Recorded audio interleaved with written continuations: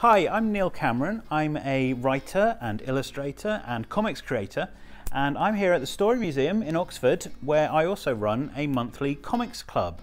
It's a regular group for kids who love writing and drawing and making their own comics.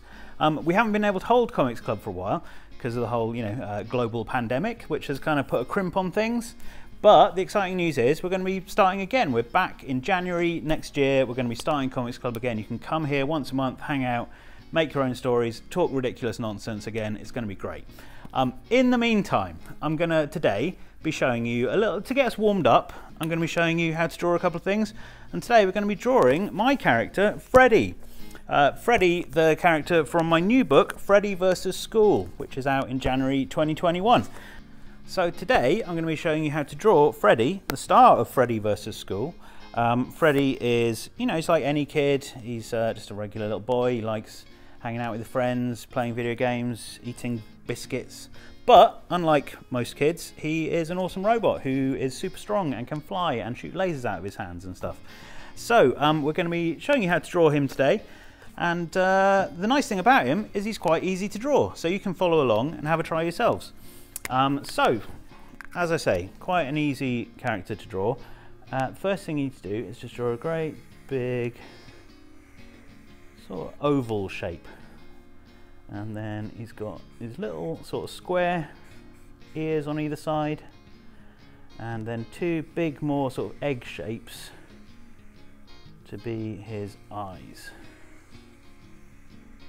And that's about all there is to his face. He doesn't have a nose, he doesn't have a mouth, he's a robot, which makes him nice and easy to draw. So give him a little sort of cheeky expression. He's going to be looking quite happy in this one, little happy eyes. And then he's just got antennae ears. This one's always bent, sort of, I figure that's like the robot equivalent of having messy, untidy hair. He's got one bent antennae. And then we're going to draw a box, that's his body. And then one arm at a time.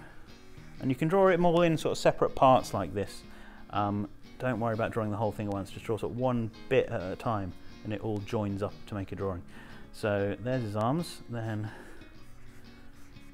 he's going to be waving. Look how happy he looks. You'd never tell he was a terrible, cheeky, naughty little so-and-so, would you? And then just legs coming down the sides like that. And there's his feet, and there's a little happy Freddy. So when you're drawing robots, remember, it's just all about those nice, easy, simple shapes. Big, round, sort of circle shape for the head, and then the rest of the body's just made up out of sort of squares and rectangles. You can draw them all separately, one at a time, and the figure sort of builds up out of those. So it's just starting with those really nice, simple shapes and building up a drawing out of those. So yeah, that's Freddy.